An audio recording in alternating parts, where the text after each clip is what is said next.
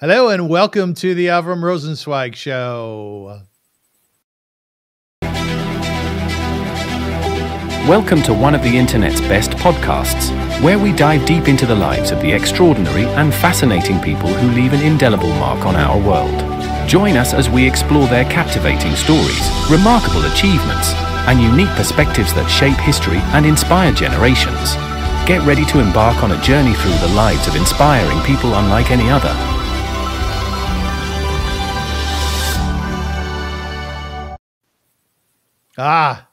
Brand new. Hila Bar, my guest. What do you think of my intro? I think it's pretty snazzy. Snazzy, No? right? The Right? intro to me. I liked it too. Ladies and gentlemen, welcome to the Avrum Rosensweig Show. Of course, my name is Avrum Rosensweig. And you know what? This is a show all about honoring people. I'm fascinated by individuals and their stories, their inspiring stories, people who have the ability to articulate what they've gone through in life and what their visions are for their future and their family and their friends. But I've really been thinking lately that we live in a world, we're too hard on ourselves. We're tough on ourselves to the extent that we often castigate ourselves or one another. And I find there's nothing more beautiful in life whereby we can prop each other up, where we can look at each other's gifts, talents, the things that lie inside of us, those beautiful, beautiful things, and focus on them. I think that's a lovely, lovely thing. I literally try to do that as often as I can. So very often, as an example, when I'm walking in my supermarket across the street, I will stop and I will speak to the people who are placing cans on the shelves, and I'll get to know them a little bit. A woman told me recently that her son has ended up in jail. She didn't tell me why. Apparently that was just something that was too private. And we started talking about it. And over the last few weeks, she told me firstly that unfortunately he was like beat up in jail. But eventually some people sort of mentored him and things came around. And she was so thankful that I had asked her about her son, about her family. And I said, you know what? You seem like you're a really, really caring mother. You seem like you're someone who deeply, deeply struggles with what is all about to be a good family member, to take care of your progenies, despite the fact that one of your sons is in jail. You're doing an incredible job. And she was very thankful for that. So that is what we are all about here on the Avrum Rosensweig Show, inspiration and honoring. And today we are honoring a brand new friend of mine. I've never met her before. This is actually the first time that we're schmoozing, and her name is Hila Bar. How are you, Hila? I'm great. All the better for being on your show. Thank you very much for having me. I'm so happy that you're here. I saw you on the internet, and I'll say why in a second. And I thought, man, she would be a really good guest. So Hila is she lives in Israel, made Aliyah when she was 23 years old from South Africa, and you live in currently in Srigim, formerly in Ashkelon, Jerusalem, and Modi'in. Hila is a writer. Recently, with some friends, colleagues, she launched a website called Iron Words Israel, and that is essentially giving people like myself in the diaspora, Israelis who are in the army, who are at home, who are working, the opportunity to write something about October 7th and afterwards, and to submit it to this wonderful website. She's a poet, and I've read some of her poetry. I really enjoyed it. And like me, she is a purveyor of life. So once again, Hila Bar, welcome. Thank you so much. It's a real honor to be with you. One of the things I should mention too is that you're a mother of 6 kids, right? Yeah, I am. Which is a full-time job. I have 1 boy, and I can barely handle that. So I always tell people it's all relative. It really, I mean, it's relative. 1, 2, 3, 4, 10. I'm in absolute awe of individuals who have even 2 children, but 6. I have a sister, by the way, who has 8 children. And she has managed it very, very well. Do you know where all your kids are at any given time? Not always. No, I mean, some of them are older and out the house, and they have their own lives. But even when they were younger, the phone would ring someone would want to speak to one of the kids, and I'd go looking for them. No, they're not home. Like, I didn't even know they weren't home, you know, right. that kind of things. That's kind of the culture in Israel, though, isn't it? Like, kids feel more safe going off on their own than they would here in Canada, I'm sure. I think so. Yeah, I think so. I once went to Banyas. Have you ever been at Banyas? I actually haven't. I haven't been Oh, there. you have to go. It's supposed to be very beautiful, yeah. It's stunningly gorgeous, and there's a waterfall there. And in order to get to the waterfall, you have to climb down this very long ramp and these sort of a flimsy ladder. And I remember kids running around of every age climbing down that ladder. And I said to one of my friends, like, the way you raise kids in Israel, like I said, is much different than in the diaspora. I think you allow them to live and play. There is a great sense of freedom, I notice, absolutely. And a sense of safety. Yeah. Despite everything, there is a general sense of safety and freedom overall. And I also notice, you know, even though the technology, you know, has also affected the kids here, there is still a lot more outside playing and hobbies and those kinds of activities. You know, I see that among kids, my own children too. I have some that are like on their computers all the time in their phones, and have others that my daughter, she crocheted a hat. I said, "Where did you learn to do this from?" She said, "YouTube." You know, okay, she used YouTube to learn how to crochet, but when she sat down and she did it. You know, my other daughter's taught herself to play the guitar. You know, they sit and they do things, and it's great. Yeah, you must be very deeply proud of them. I am. Each one in his own way. Yeah, yeah. Would you say first and foremost you're a mom? Someone would ask you to identify yourself? Currently? Let's say. Currently, no. 10 years ago, yes, for sure. But right now, not really, because each of my children are in a different place. I only have one daughter living with me at home, and she's pretty independent, although she needs me when she needs me, and I try to be there for her. But to be honest, no. What am I? How would I define myself right now? Yeah, let's say top three things. That's a difficult question. Writer, would certainly come into the equation there. Mom as well, but I don't think I would define myself solely or primarily as a mother. Let me ask you something. I found in myself since I'm a kid that I have a deep fascination with words. Now, I come from a family of bibliophiles, people who love books. Right. My sister Naomi, unfortunately, who passed away during COVID, she was a brilliant, brilliant writer. I have a nephew who's a script writer. So it kind of seems like it's in the DNA. How would you define your deep love of words? It's funny. I think one of the poems I gave you is about words, where I said words is the lowest form of expression. And yet it's... Yeah, that's right. You did say that. We can talk about that later. How would I define it? I think I was also taught from a very, very young age, I was taught the love of reading and books. And I was reading at age 3, I was already reading. I still remember sitting with my mother. She'd teach me the alphabet. She took it on herself to teach me how to read. And I was reading from a very young age. And they say that often, the people's passions or what they turn out to be professionally when they're older is often connected to their hobbies and things that they did when they were younger. Yes. And the love of books stands out strongly for me. I also have I could have studied music.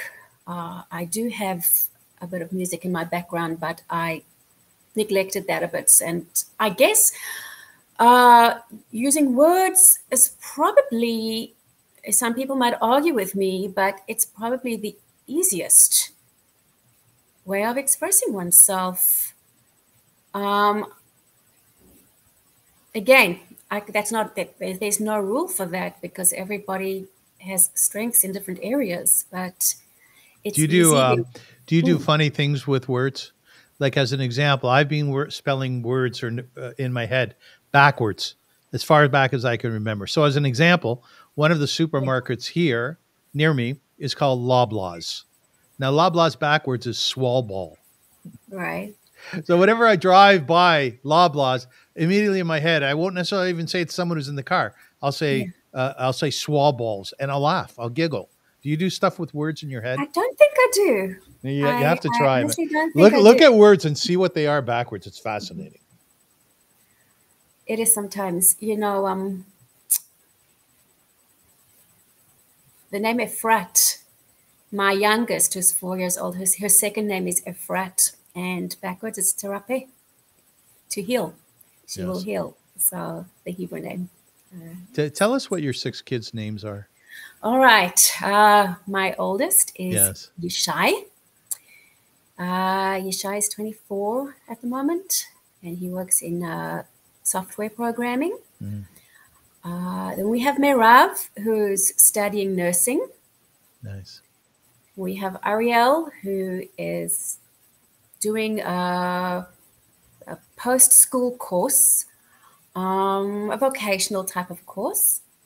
Then we have Tehila, which is similar to my name, Hila. Yes. Tehila is in 11th grade. Ayelet is in 10th grade. And Ya'ara, I need to think, I knew what grade is she in. Ya'ara is in 8th grade. How did you come up with the names? Everyone's a different story. I think their father came up with a lot of the names on his own. Was that tough for you, thinking, okay, I'm bringing this child into the world, and this name will identify him or her throughout their entire lives? Was it a difficult process?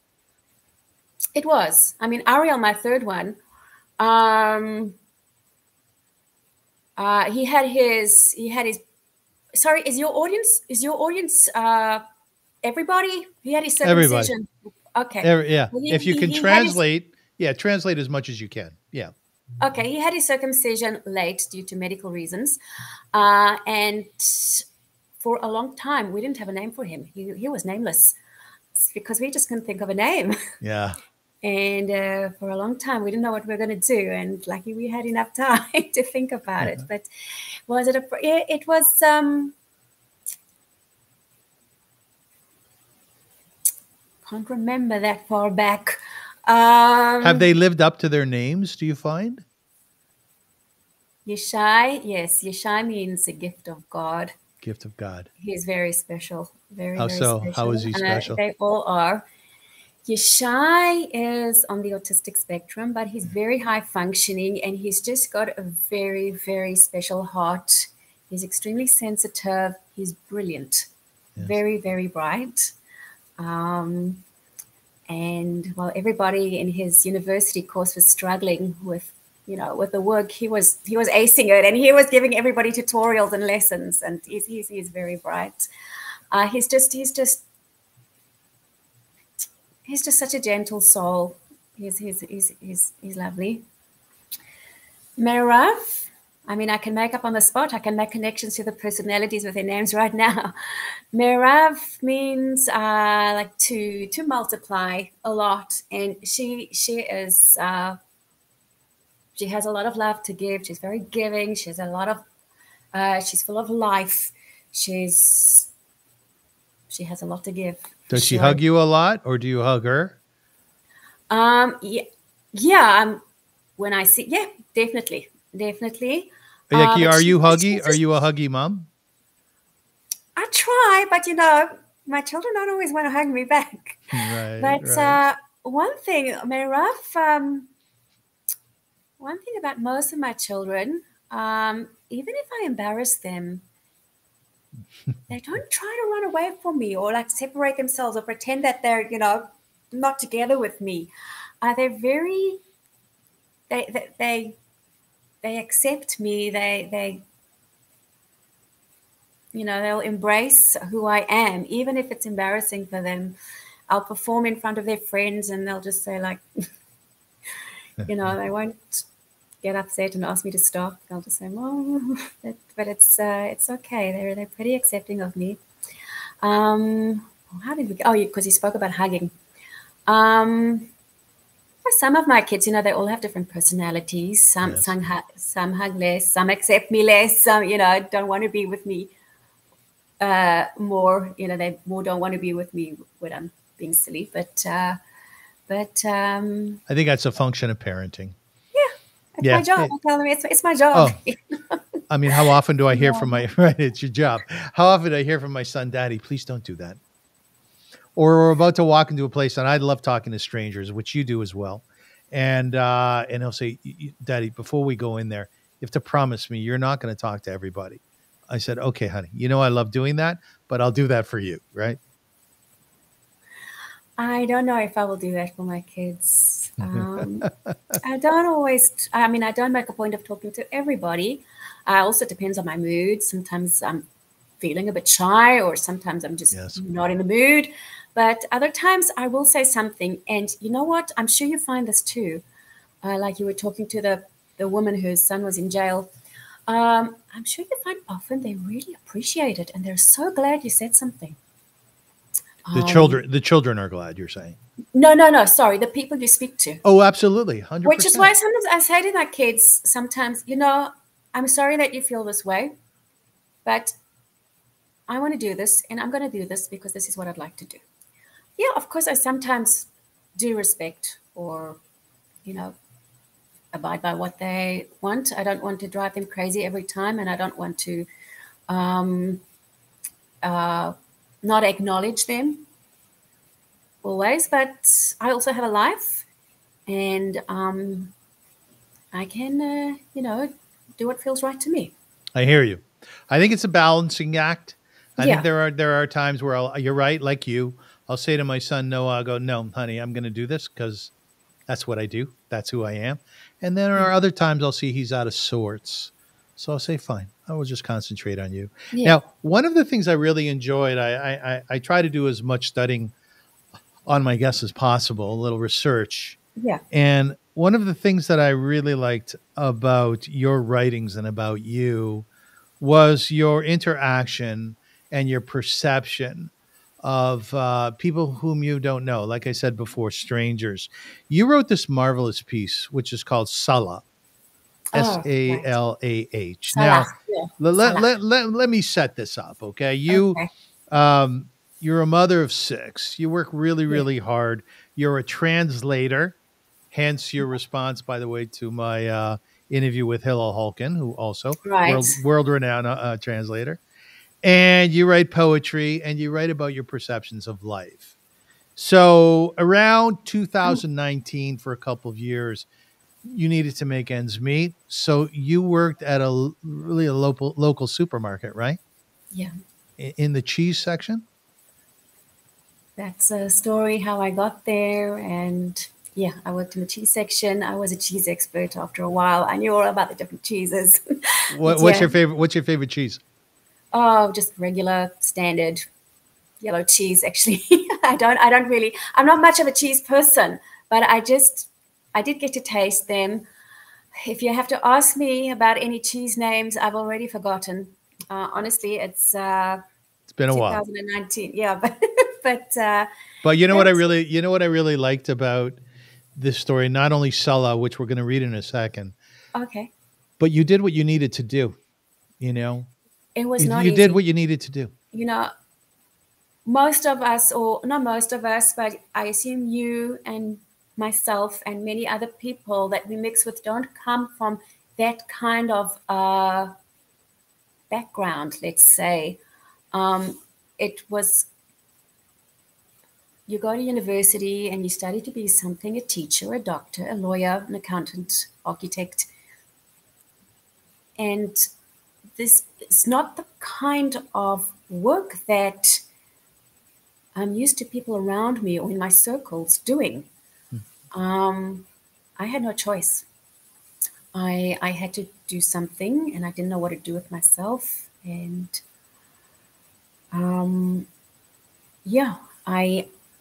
it was not easy, but I had to do it, and I did it.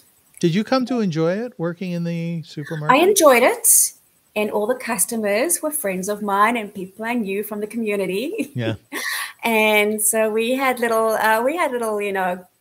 meetups by the cheese counter. Sometimes there were about 3 or 4 of us hanging around, chatting. Eating the cheese.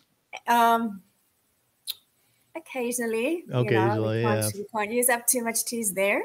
So the manager won't be happy, but yeah. So that was kind of fun. I enjoyed it because it exposed me to other kinds of people. There were, different cultures, different ways of living. There were Arabs from the West Bank. There were Israeli Arabs from Ramla and Lod. Which are cities which are mixed Jewish and Arab in Israel. There were Jewish people too, religious, not religious. I still remember the one time there was one of the religious employees with a black skull cap, kippah, and did he have a beard? I don't know. I think sometimes he had a beard, sometimes he didn't. And I just remember him talking to one of the Arab employees, and he said, it's talking to him, he said, "Hi, how are you, brother?" It was just so nice to hear, because everybody, no matter who they were, we were all like a family. That might sound like a cliche, but people were pretty close, and it was really nice. There were differences of culture for me, and sometimes it was frustrating, but it was a pretty warm family on the whole. What would have been frustrating about it?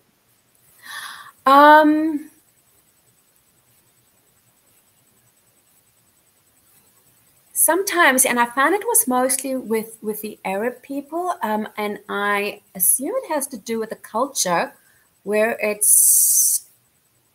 I imagine most cultures are very patriarchal. However, the more, many of us have become westernized, and we're more used to some level of equality, some measure. And they would sometimes boss me around and talk a little bit down to me, which I didn't like. Yeah. And I would have a lot of altercations with some of them at times. Other times I just took it. It didn't really, I guess it also depended on my mood and on a lot of other factors, but there was that. Isn't Israeli society by and large patriarchal? Not where I come from. Not where I'm from. You might find it in the Arab sector and the ultra-Orthodox sector more. I must be honest. I'm not. I personally am not all for men and women being completely equal. I want a man to be a man and a woman to be a woman, and I want a man to protect me and look after me. I can't do that. I want somebody to, but so I'm not, I don't have that mindset in terms of equality.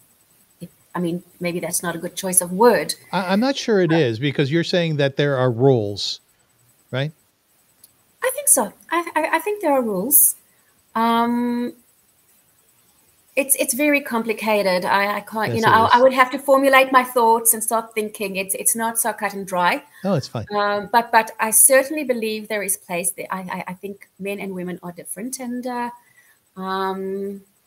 we each have a bit of, the masculine and the feminine within us. Obviously, men have more of the masculine, women have more of the feminine, and we have to embrace that and portray that and show that, because that's who we are. Are you tough when you need to be? Yeah. I can be a bitch. Most of the time, I'm not. I think some people would be surprised to hear me say that. But I can be tough. I run my own little business. I've learned, and I'm still learning, to be tough with clients and with anybody else.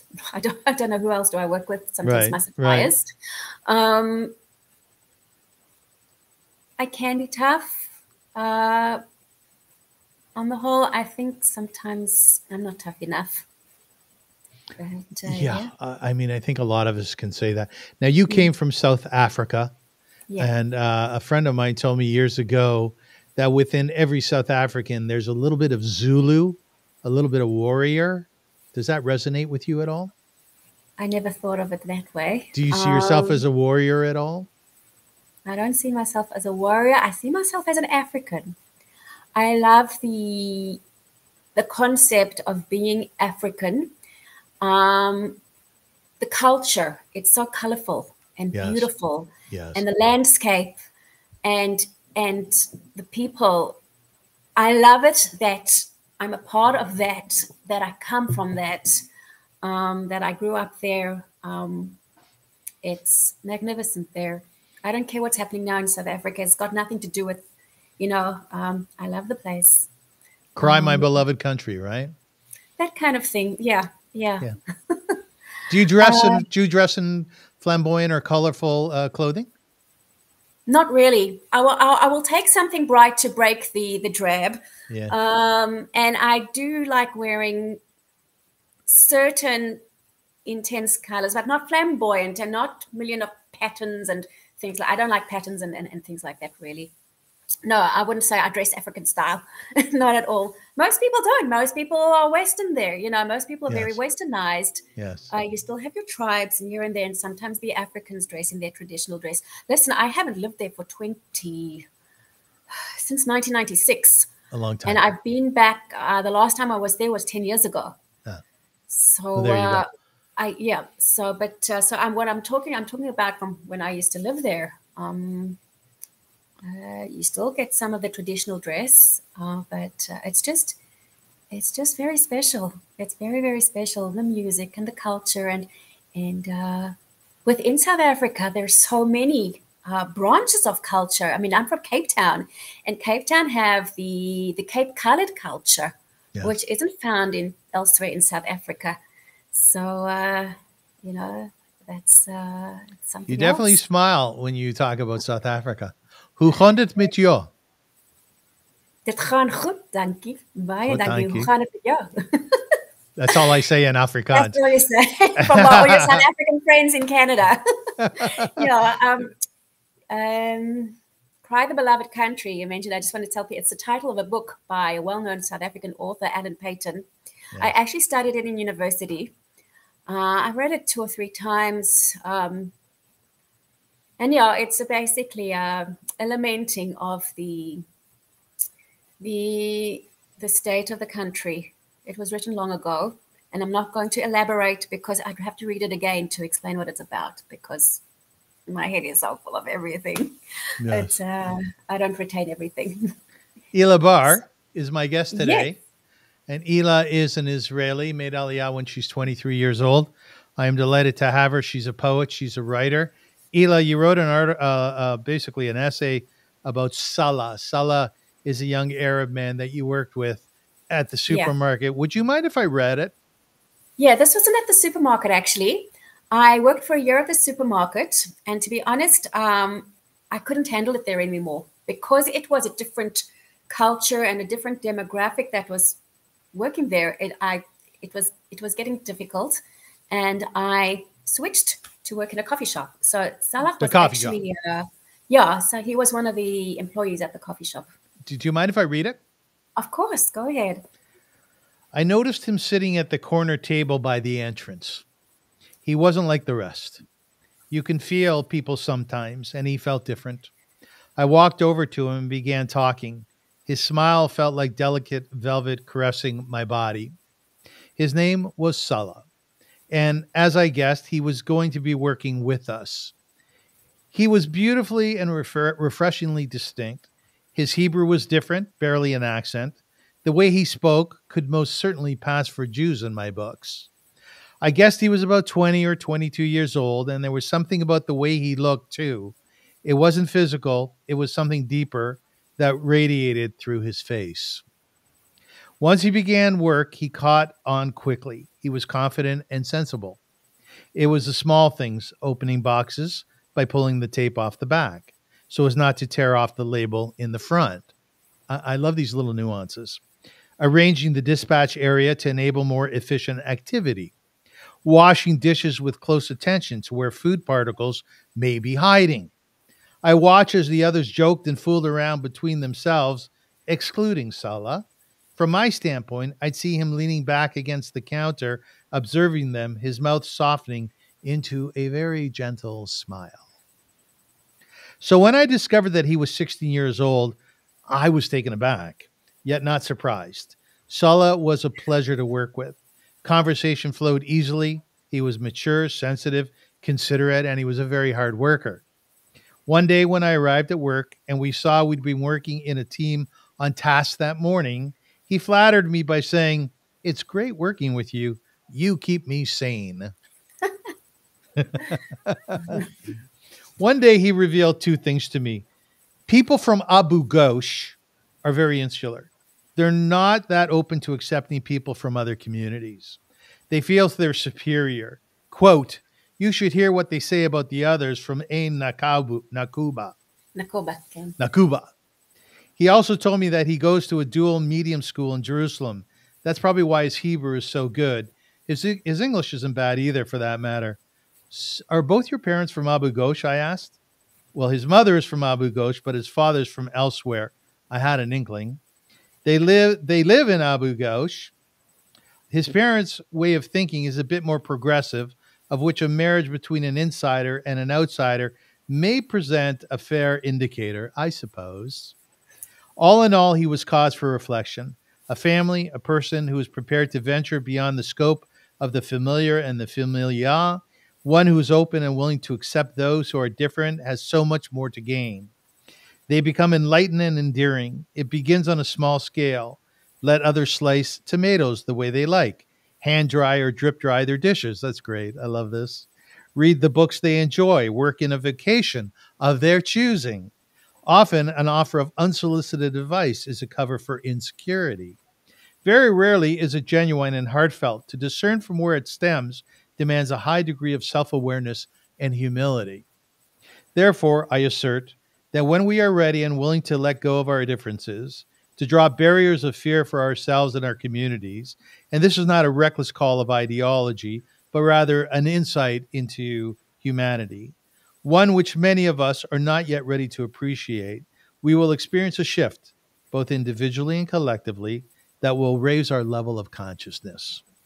Salah's maturity and insight at age 16, the light and the warmth I felt beaming through him, was to me the sense of a higher level of being, only he likely was born at, a breakthrough from a former stage of perception, an affirmation of a journey that we are all capable of, a vision of our own potential, and that is hardly the beginning. It was my time with Salah which gave rise to a short post of mine from 5th of August, 2021. Did he ever read this? Did he know about this? He never read this. He didn't know about this. I also, yeah. Nice. Beautiful, Hila. He was a very, he's still working there, I think. I pop in sometimes. He's still there. He was unusual, very, very special. And no, he doesn't know I wrote about that. Wrote about him. Do you have any mystical thoughts on this piece being written about a Salah, a man out there, a young man out there, and he knows nothing about it? I've written about other people too. I've encounters with other people, strangers sometimes. Yeah. They don't know. In fact, my neighbor, I wrote a piece about her. It's in the Times of Israel blog. I'm going to show it to her one day. She doesn't know yet. You think she'll be okay with it? Yeah, she'll be fine. She'll be fine. It's nothing. Yeah. Hila? It's not as deep as the one with Salah. It's a different article. But yeah, sorry, Avrum. Where were you October 7th? I was home. I was sleeping. You know, the sirens went off at about 6:30 in the morning, I think. So it was a Saturday morning. I was home with my daughter. We were fast asleep. And suddenly the siren woke me up. It was surreal because usually, I think many people have mentioned this. Usually we know it's about to happen and we're waiting. We get, there's intelligence or there's something happening and we're aware. This came as a complete surprise and it was just so odd. And I thought, what is happening? I don't know what's happening. There must be something. Let's run to the safe room. Now, I live in a double story, I live on top of my landlord's house. Let's just say that, on the top floor. So I don't have a safe room in my place. The safe room is downstairs with my landlord, my neighbors.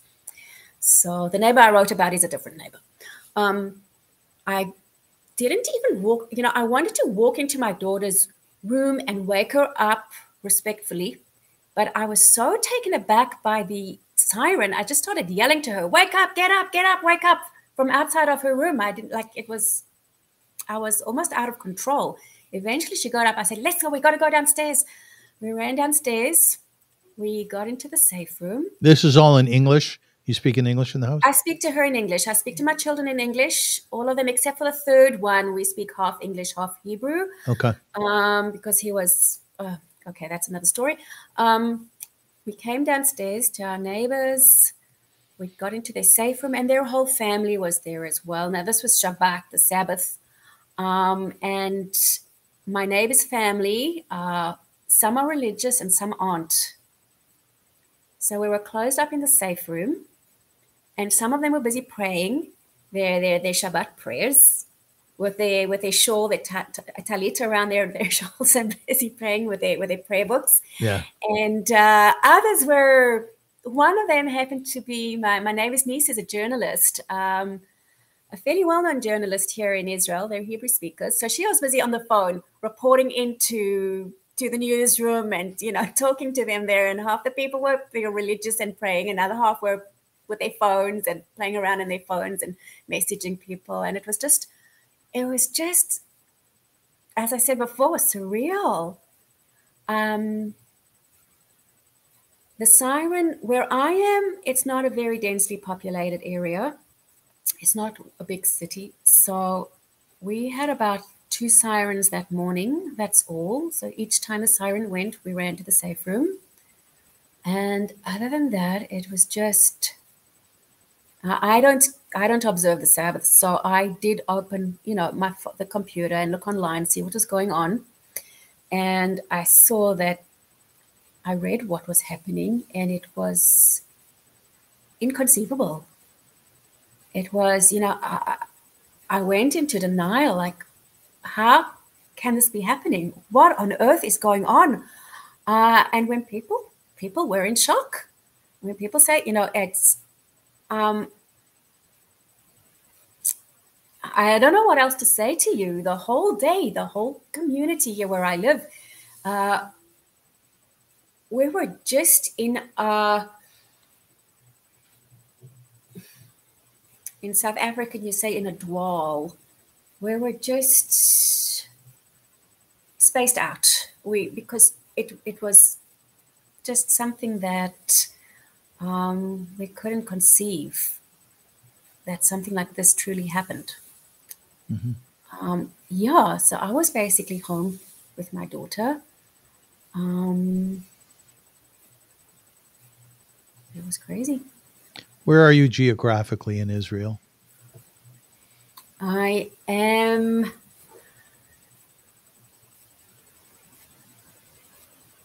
let's say, between Jerusalem and Beersheba. I don't know if your viewers know Beit Shemesh. Mm-hmm.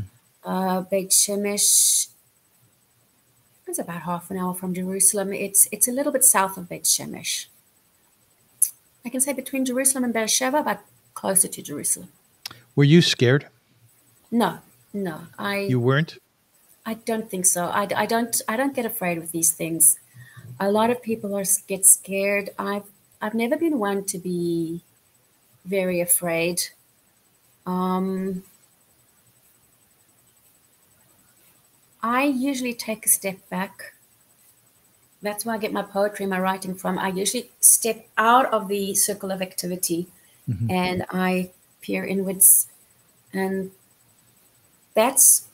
I think that's where I've been most of the time, looking around me and seeing what's going on. And although I have been a part of it in terms of volunteering and sometimes writing, my writing was more a result of also my personal challenges I've been going through. So it wasn't only that. I didn't write much actually about the war. I go through periods where I'm very busy and taken up by life, and I don't write as much. And other times when I have more time to contemplate, that's when I write. So I didn't write much. One of my poems is about on the beach in Rosh Hashanah. Shortly after the war broke out, I went with one of my daughters to the beach.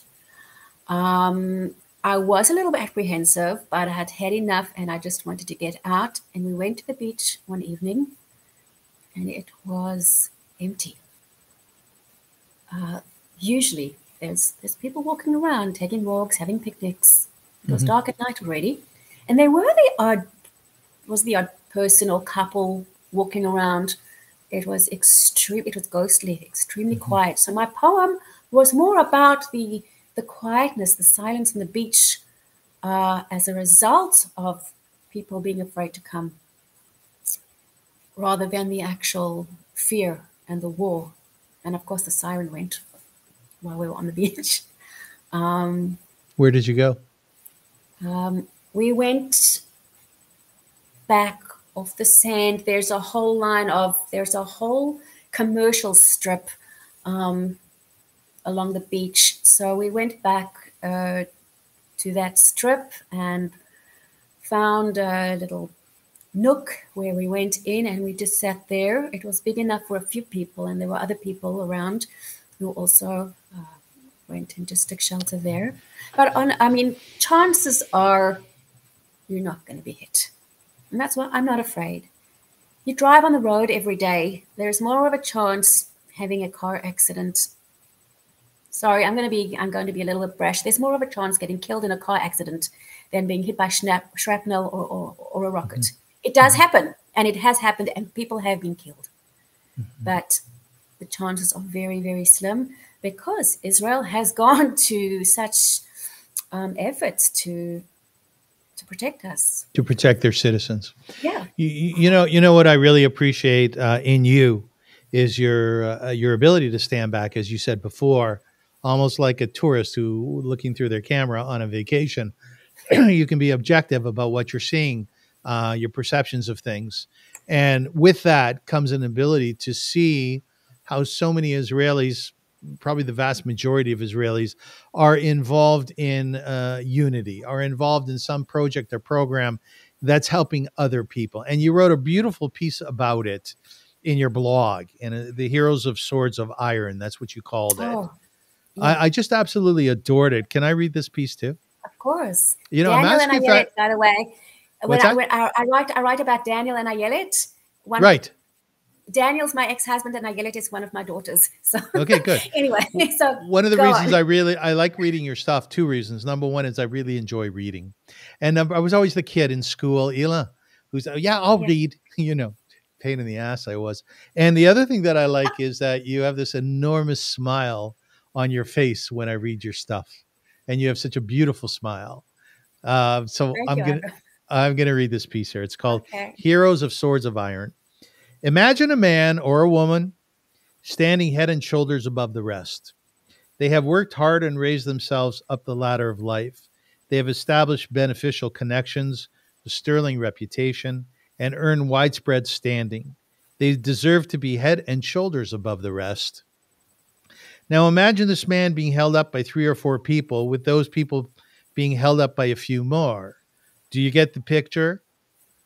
Right at the bottom, there may be dozens of people holding up a whole pyramid of people, all of whom do excellent work.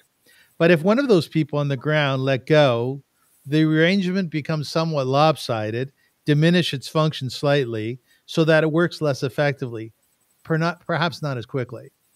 A week or two ago, an artist had an idea for a project and was looking for suggestions of people who are currently doing a lot of good in Israel. The responses were tired, repetitive, unoriginal. They were names of people we hear of time and time again. I was rather disappointed. I would have thought to suggest individuals on the ground who are giving of themselves. Not that the man at the top does not work on the ground. He certainly does.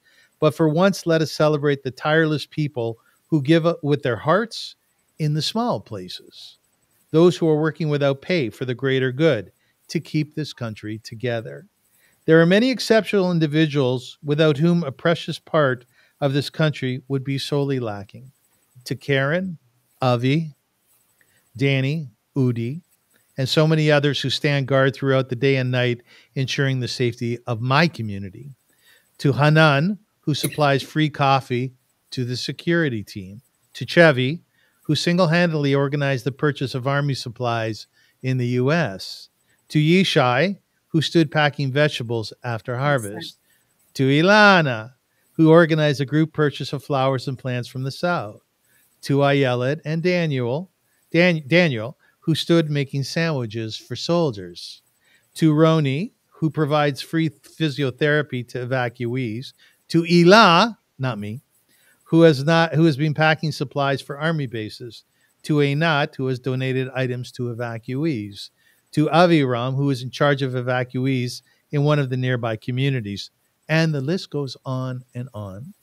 At this time, so many people have been and still are giving of their time and their hearts to drive and deliver, to host evacuees, to foster pets, to hold activities for children and adults, to offer counseling, to cook, to move furniture for evacuees, to provide company for the elderly who live alone, to fill in as supermarket workers and hospital cleaners, to offer legal assistance, to serve on their city's citizen patrol, to offer free services in the myriad fields of their work, massage, music, art, education, and countless more, to be a listening ear to their friends, to write and spread hasbara, to attend funerals and shiva houses, to boost our morale with banners, flags, and stickers.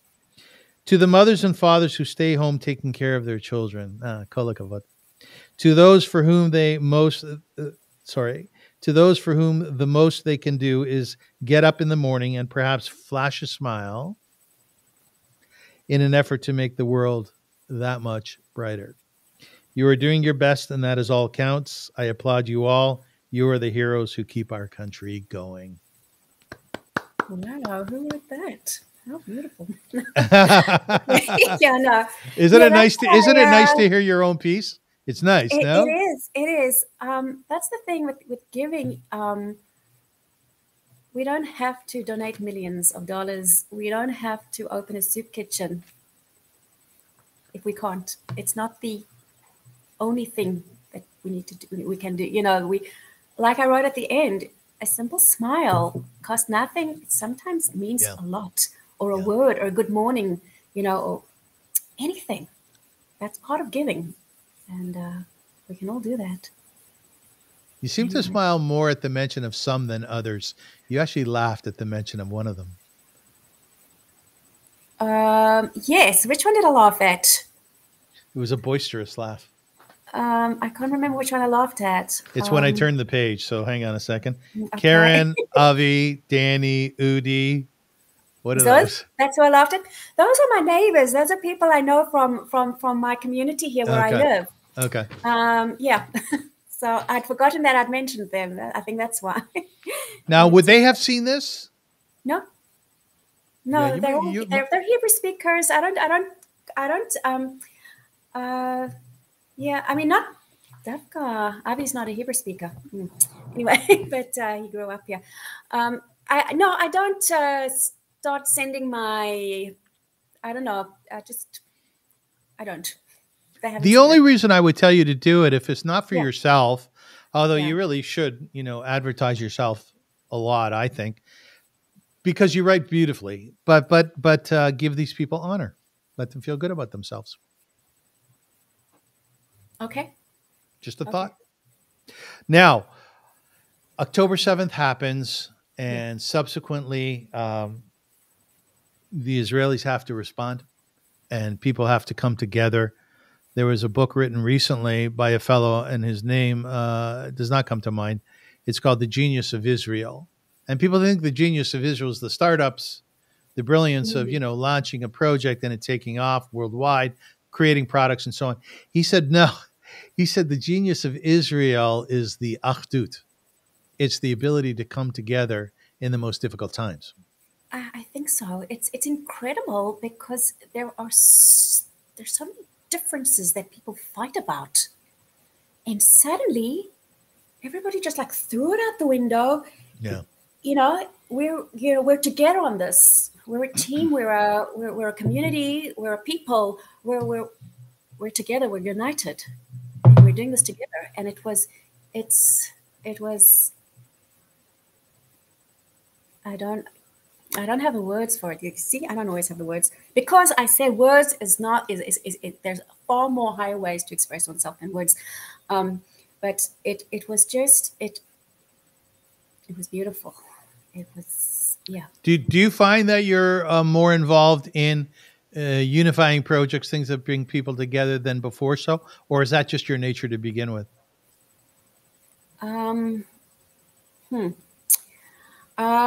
Okay, first of all, what I want to say before I answer your question. Now, I think the unity that the people in this country have achieved is not going to continue. I think it's the level that we can reach. And things are already settling down because people have to return to work and to school, and people aren't as they still need help because the war's still going on, but people also have to return to their regular lives. But apart from that, it's an emotional and a psychological level that can't be maintained.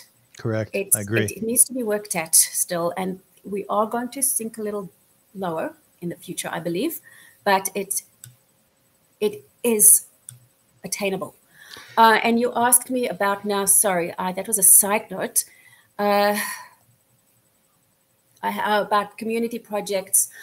I'll be very honest. I don't take part in many community projects.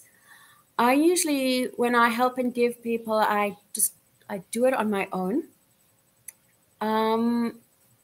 Mainly, I think because I am exhausted. I'm really find myself busy trying to earn a living, seeing to my children, and taking care of myself. You're tired. Yeah. I don't take part too much in community efforts. I did a little bit during the war. No, in fact, when I helped during the war, it was also on my own. I mean, somebody needed a driver, so I volunteered, but I wasn't part of some organization or, let's meet every day at 10 o'clock and pack food for the soldiers. It wasn't like that. I didn't help out like that in that way. I usually, it's just the way I am. I help out in my own individual way. And I think it's just,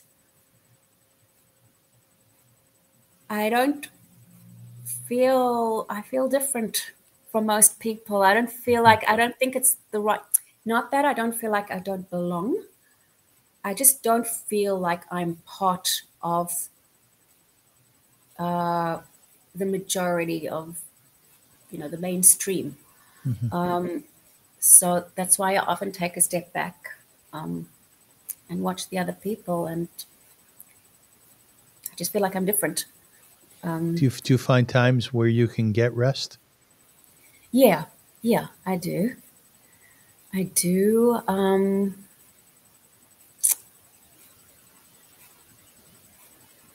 Yeah, I'm okay.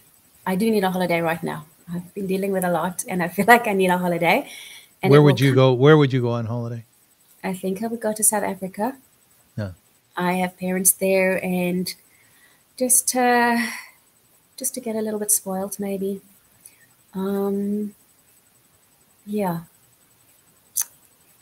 I also want to mention, Hila, yeah. that So I don't have this sense from what I've discovered about you that you're off on your own at all. I mean, at some point after October 7th, you decided to come together with some of your friends Yeah. and create Iron Word Israel. And I Yeah. was thinking about the title. I was thinking, okay, so they're sitting together having a coffee or maybe an Iraq, and they're saying, what the hell should we call this thing? And maybe Iron Dome popped into your head and you figure Iron Dome, Iron Right. Word. Am I right? I'll explain what happened. Um, we I came up we came up with the idea independently of each other. Um, I can tell from my side, because I am me. I was feeling helpless a few days after the war broke out. I was feeling like I need to do something. I need to feel useful. I need to do, what can I do? How can I contribute? And like, you know what? It's not going to feed the soldiers. It's not going to keep them warm. But it is certainly a very, very significant aspect of life, creativity and culture and expression. It's very important to express oneself. And that's where that's where one of my strengths lie. And I thought, let's do this. Let's ask for submissions. I was also being very sensitive to the fact that there's a lot of people out there that write or create some other form of art and don't get recognized because they just don't, what is the word? They don't share it. They don't advertise it. They're shy. They're just not good enough. Whatever the reason is, they just haven't had those opportunities. I'm going to offer the writing opportunity to anyone who would like to. And I wanted to actually make a book, but the cost of a book was not, I didn't have the funds for that. So I thought of a website, but that was also a big headache for me, and I just didn't have the time. So I just collected a whole lot of submissions, and I made it into a PDF document, and I distributed it. And a lot of people appreciated it, and those who wrote in and submitted their writing, I think were very happy. And then someone approaches me saying, I know you're involved with poetry, and war writing. Someone else wanted to know about, is there a website about poetry? And that's how we got together, myself and two others. We got together. The original name of my project was Pens and Swords. As in, the pen is mightier than the sword, but it's swords of iron. So there were three of us. We got together. I'd already sent out this PDF, the initial writings. We sat together, and one of them didn't like pens and swords. She was pretty sensitive to anything that hinted at violence, and she didn't like the word sword. And so we came up with Iron Words Israel. It took a lot of WhatsApping back and forth to decide on a name, even after our meeting. And then thereafter, a fourth person joined us. Let me just say their names. I am together with Sarah Pritzker. Yes. The third person who was with us left the group, and she'd rather not be named. And the fourth person who joined us, and now we're still three, her name is Yael Maoz, and she owns a publishing company. She also had the idea of collecting writing and making a book, she told me, and she had been distracted by something else, so she hadn't gotten around to doing anything about it. And when she heard what we were doing, she was interested to join. So we have our website. What she ultimately wants to do is to compile a book. Yes. Well, it might be good if somebody's listening and they would like to contribute toward the publishing of that book. So I'll just give the website is simply ironwordsisrael.com. If anybody would like to submit, read, you're most welcome. Ironwordsisrael.com. Now, if you don't mind, once again, really, if you do, I'm still going to read it. I want to read a piece that I found on your website. Is that okay? With pleasure. Now, it's divided up into groups. People who are on the front have written some pieces. Those who are at home, those who are at work, those who are in school. Diaspora Jews can write. In fact, I wrote down in my scheduler before our interview, submit a piece to Hila's website on Friday. So I'm going to try to do that. That would be amazing. Thank you. Yeah, thank you so much. So this is by Maytal Dayan, and it was submitted on February 12th, 2024. This is writings, what she says, from the war front, and it's called Across the Yard. It goes like this. Where the sukkah still stood, we could hear the beat to the drums of war as we danced and rejoiced with the Holy Torah. I warily turned the lock of the door. A missile blast set the sky aglow. With such a roar, I as yet did not know, early worshipers rushing home like angels wrapped in white as they bring their prayers to an end, while a myriad souls in pain and fear to heaven begin to ascend. The burning smell is much more than fire. It is tinged with the scent of blood. The safe room is steeped in a fear unknown, and the heart begins to thud. A Jewish light in the murderous dark bows its head in submission. Please, O God, how long will the wicked rejoice upon your nation? So I gather my things, and I leave with my children to a place so far from home, far from the fish tank, and far from the lemon tree, far from the breach of my tranquility. Swords of iron, I hear your metal call to order, your battle to protect our land and border. And when the cries of war slowly part, I'll return to my land, my home, my heart. Yeah, Maytal Dayan. That was a very beautiful poem in Hebrew. Yeah. Did you translate it? I translated it. I got her name from a friend of mine. A friend of mine knows her, contacted me. Maytal's written a poem. Do you think you can translate it for her? With pleasure. I translated it, and then I asked Maytal permission. She has 2 poems that I've translated on the site there. I asked permission for both, to post both poems on the website, which she agreed to. And she is a resident of the town of Sderot. In Israel, we call it a city of Sderot. It's not a city. It's not that. It's a town. She's from Sderot, which is very, very close to the Gaza border, and it's always the target of rocket attacks. So all those people had to evacuate their homes and move elsewhere during the war. And, You have a strong feeling for her, don't you? Maytal, her poetry was very nice. It's very real. It's very honest. Yeah. I don't know her well. But then it was when I mentioned her poetry that she had written it, you became very soft. Your response, because I translated it. That's why. When it's my work, but yes, but both her poems that she submitted Right. were very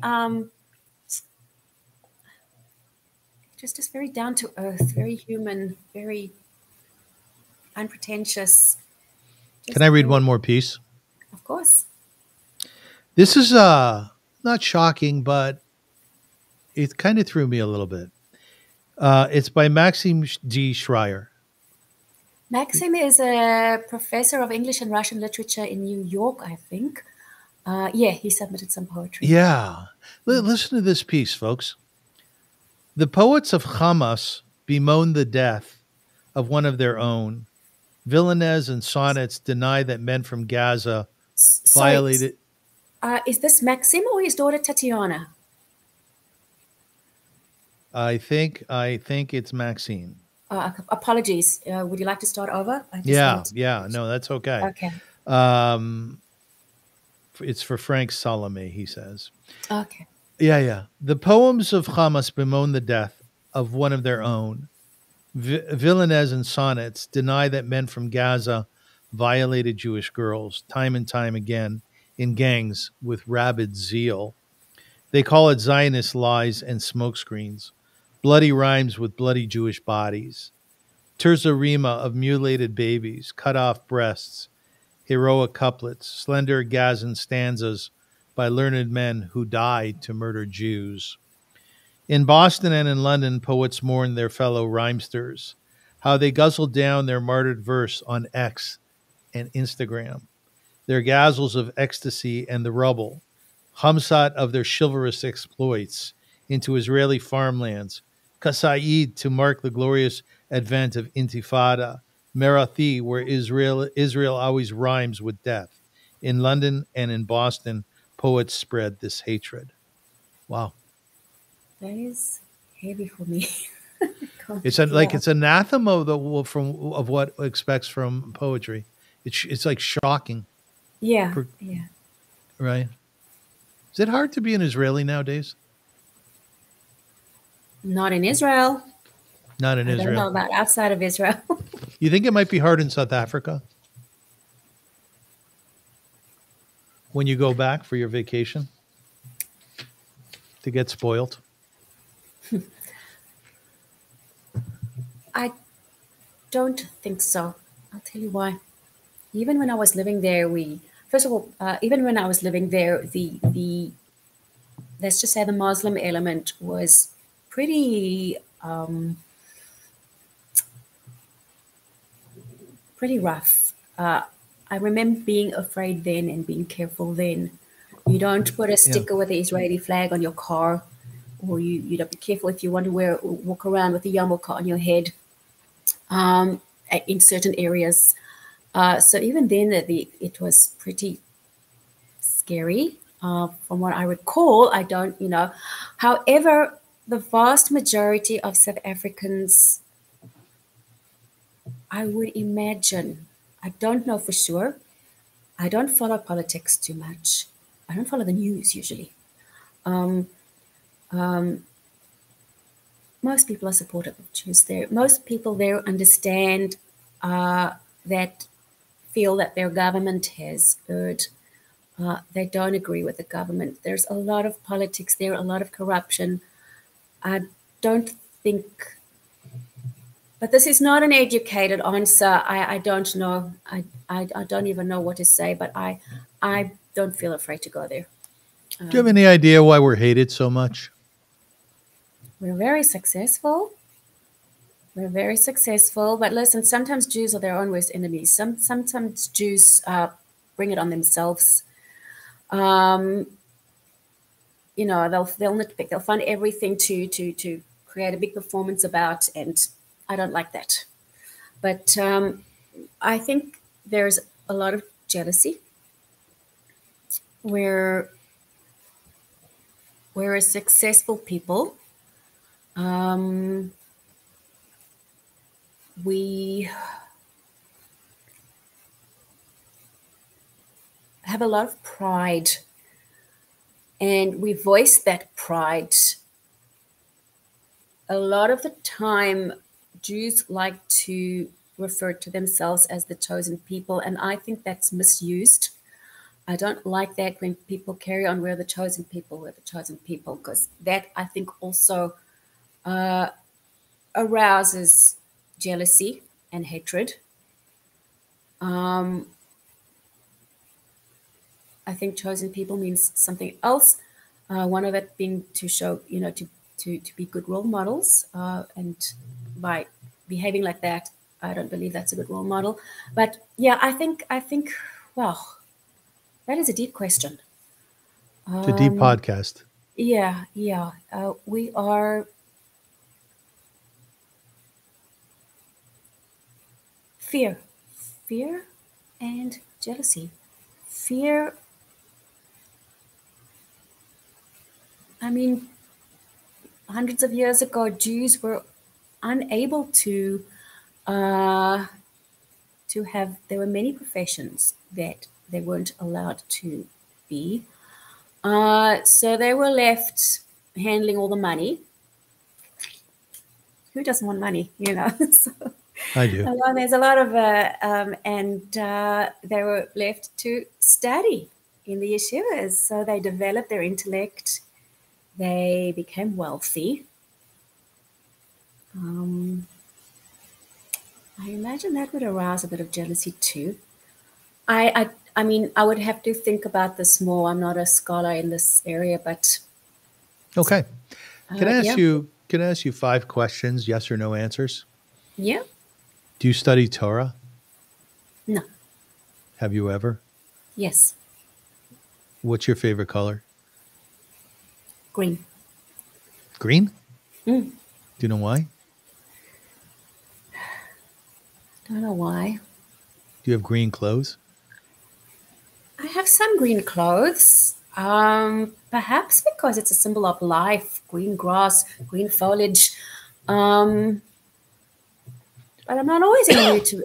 I mean, I usually dress or if I have to choose a color, even my mug of coffee in the morning, I actually consider what color mug I'd like to drink out of. It's almost like an intuitive feeling.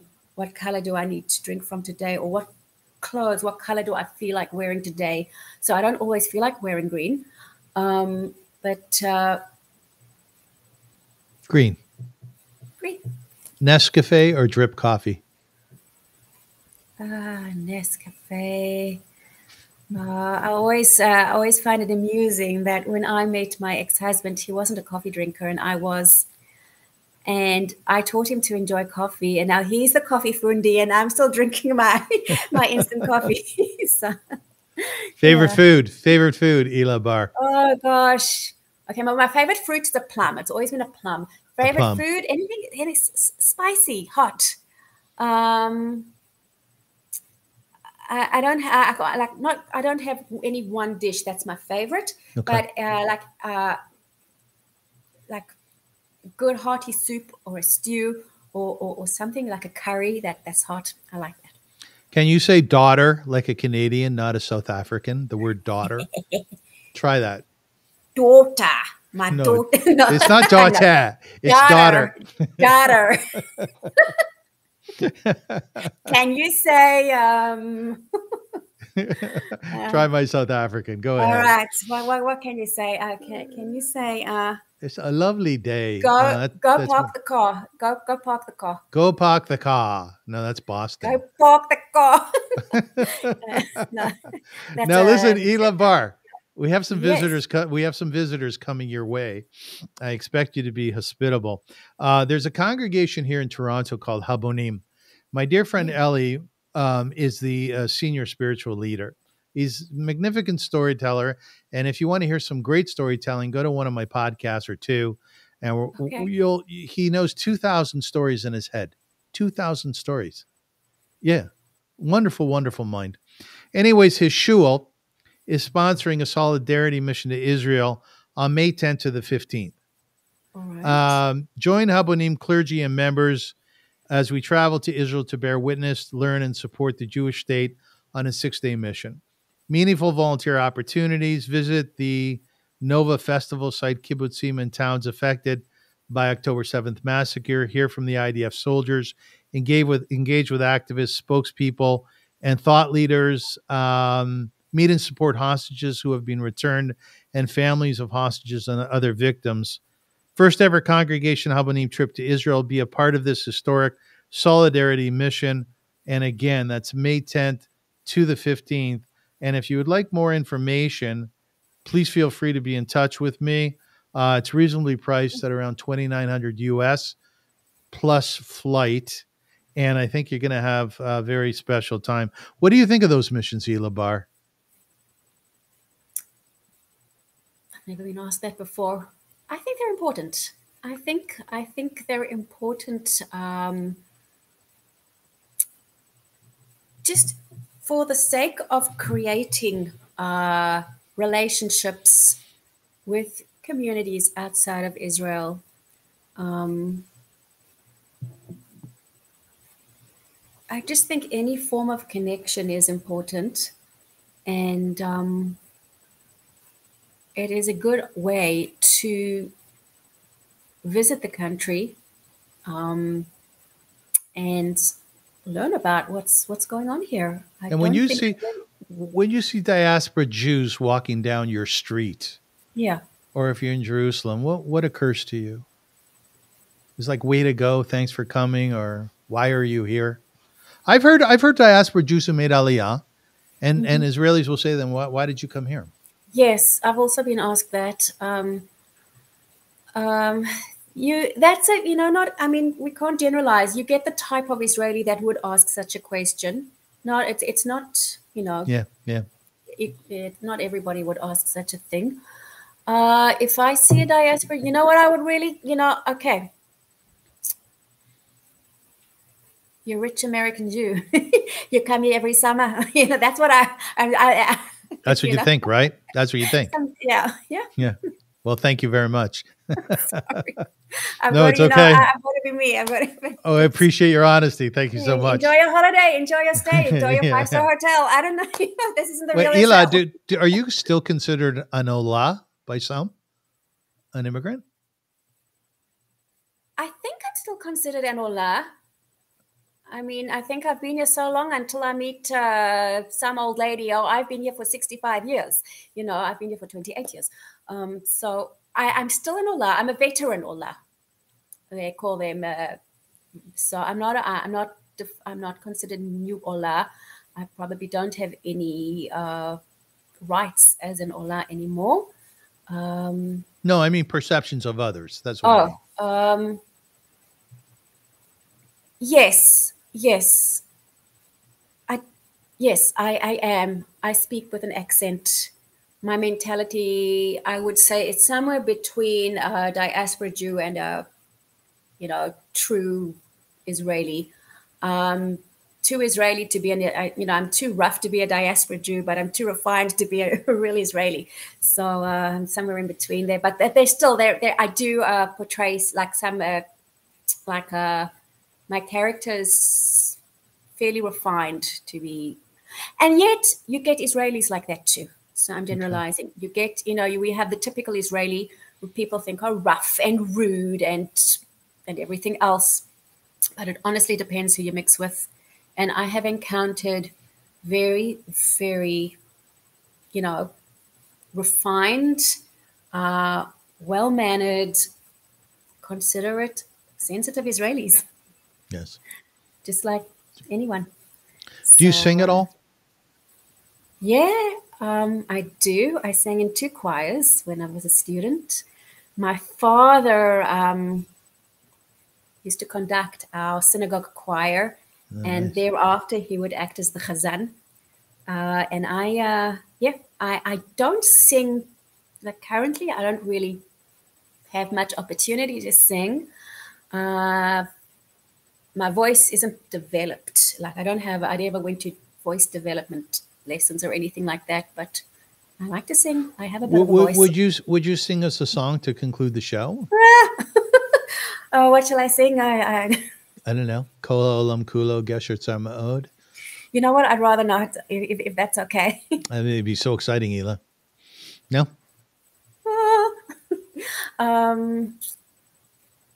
Avrum, I'd rather not. I'm not. Maybe next interview. Make a note of it. I'll practice something next podcast, and I will. I will, boss. I will sing a song. Hila, is there any concluding words that you have for us? About Israel, perhaps? I think Israel must be the safest place on earth right now. That's what I have to say. People may be afraid to come, but the media tends to blow any news item out of proportion. So we never really get the right idea of what's going on. And not just because of the heightened security we have here, but come to Israel. We all go to work, we go to school, we're driving on the roads, we're doing our shopping, we're living life as normal. Yet there are people who have lost loved ones. There are plenty soldiers still fighting for their lives in the north and in the south. There are plenty families that have been affected in many ways, evacuees and so on. But the vast majority of us are living life as normal, but with the added awareness that there is a war happening and we need to be aware and alert. So we're just living life as best we can. I'm Yisrael Chai. I'm Yisrael Chai. I really enjoyed our interview. Did you? I loved it, and there's so much more I have to say. We didn't. No, but hold on. We didn't touch. Why did you enjoy it? What did you enjoy about it? I'm not fishing. I'm really curious. Why did I enjoy it? I liked you brought out subjects that are close to my heart: South Africa, my children, my writing. Obviously, I mean that's I would imagine that's the logical, sensible, normal thing to do. But I enjoyed it because I spoke about things that I enjoy. Okay. Basically, it lifted my spirits, and there's a lot I didn't talk about. I also managed to explain myself a little bit. I feel a lot of people don't know me very well. When I spoke about being on the periphery and looking inwards and not feeling a part of the matrix. So I enjoyed it Yeah. because you are painfully honest. And I don't know how to be anything else. Yeah, you're really honest. So a lot of times, I will interview people. There was one fellow I interviewed, lovely human being, does amazing things in Israel, but he spoke to me in some ways as if I was a Jewish organization. He said the right things. And Right. I don't think when you were going through the machinations in your head in terms of answers to my questions, you were thinking, what would be a good thing to answer right now? It was more, what are you feeling? What are you sensing? I have to be honest. It doesn't always come across. Now, this isn't a professional podcast for, in a professional setting as such. I'm not giving a consultation or teaching people something. But so it's and what I'm saying is it doesn't always come across as very professional or proper when I speak, but Proper. that's just proper in terms. Try saying the proper thing is to be honest, surely. That's just the way I can't imagine saying anything else. No, you were great. And stop calling me Shirley. Okay, so Hila Bar, I want everybody who's interested in my show to go avrumrosensweig.com, or you can go to my YouTube channel. It's called the Avrum Rosensweig Show. And do me a favor, subscribe, because there's huge advantages to me when you subscribe. So if you like the show, Hila, if you like the show, show it to your friends, spread it far and wide. And I would very, very much appreciate if people would become members, would subscribe. All you have to do is click on a button. Sorry, go on. That's all you need to do. And what I want to do, what were you going to say? I'd love to come again. Oh, you want to be a guest again? Okay, very cool. We will do that. Sometime in the future when you're ready. You wear green. You'll have a special mug, right? I agree. Okay. And I want to conclude the show with a poem from Hila Bar.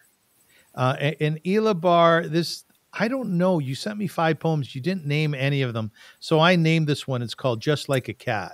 Okay. Yeah, I don't name my poems. I usually don't. I have a whole compilation of poems to be published. So I decided that I needed to give each one a title, but I just don't give my poems titles. May I suggest that you start? Okay. Why do you suggest that? Because I'm thinking, how am I going to announce this poem here? And my cat died last week, by the way, Lily. I'm so sorry. To lose a pet is heartbreaking. I know. Painful. There was like an emptiness here at my house. It's quite painful. Have you lost a pet? Yeah. What did you lose? We have a lot of street cats that wander around the streets in Israel. In Israel. So they often like to wander around. We never chase them away. So they come in and they make themselves at home on our beds and in our house. And I even buy cat food now. But one of them we sort of adopted. We knew him for about 2 years. And did you name him? Or like your poetry? We named him Ivan. My daughter named him Ivan. Yeah. Ivan. All right. So here's your poem. And then after that, we are going to leave you. And I want to thank everyone for viewing and watching and listening. It's been splendid. I so enjoyed this interview. Thank you, Hila Bar. I really appreciated it. Thank you. It goes like this. You're welcome. Just like a cat. The floor is cool beneath my legs, and the hum of the fridge breaks the quiet that has set in the room. Like a mantra, and I watch 2 cats stare back at me as they lie sprawled opposite, soaking in the coolness. While the sun dips lower, bringing late afternoon shadows that sway gently across the floor in sync with the branches outside, and the end of day, birdsong begins to rise from the heaviness of the day. And I watch the cats, and they watch me. And I wonder what they wonder about me, because I think I know now what it's like to be on the cool, cool floor at the end of the day, amid the sounds and shadows and the soothing light, without even checking the phone, just like a cat. Meow. Thank you, Hila Bar. Bye. Well, thank you. Bye. It was an honor to be here. Thank you so Honored much to for have you. inviting me. Don't be like my grandmother where you don't know how to say goodbye.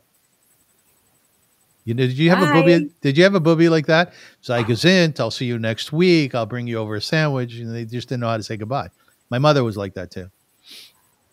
I don't, you know what? I don't even know. I don't remember. Okay, we're ending on that. Bye, Hila. Bye. Bye. Bye, everybody.